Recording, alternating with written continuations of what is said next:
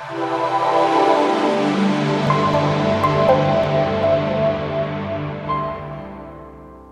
guys, this is going to be a continuation of the last video. So the last video we were talking about getting this first part of the swing right till here, and now we're going to have a look at how we get into the correct top of the backswing position from there.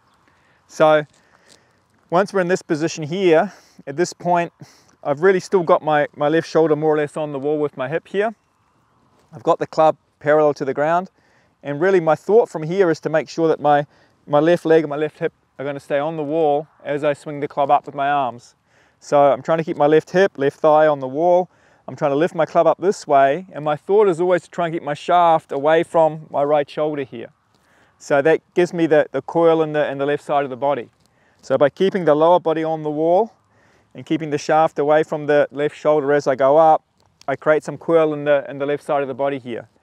Now you can see as I go up, my left shoulder starts to work away from the wall, and it starts to work down slightly as well. I'm staying in my posture. That's why the shoulder's working down, and the left shoulder just can't stay on the wall the whole time. So we don't want to just be swinging just like this. We're not going to create any power that way. So really important is, although we want to be consistent and make good contact with the ball and have good accuracy, we've also got to be able to hitting the ball far enough. So we've got to get that coil in the body as we go up to the top, and so we should be feeling it in here. So as long as I can keep that shaft away from my shoulder, keep my left hip on the wall, I'm sort of in that throwing position. Okay, left shoulder's coming off the wall and working down. That's me at the top of the backswing position. So I've still got the shape in the right side of my body there, and I'm really in position to accelerate the swing from there. So from the back, okay, I've got myself into this position. I'm keeping that left hip on the wall. So from the back angle, I want to make sure I'm staying over this way. I'm not going up as I go back. I actually feel like I'm actually going slightly down as I go back. So I'm pushing into the ground. So I'm creating a bit more pressure into the ground as the club's going up. So I always think the club's going up and I'm pushing slightly down. It's like someone was pushing on my shoulders as I swing the club up. So I want to get the club up in this position here, so a nice neutral club face. We obviously don't want the club to be across the line this way or too late off this way. I want it to be sitting in this position. So now I'm in position where I can drop the club on the downswing and come at the ball from the inside. So another important thing, I think, when we're going up, we still need to get some change here in the lower body. You can see on my left knee's working out, the right leg working back. So although I start fairly parallel with my knees and feet, as I get to the top, you can see there's a definite change in here.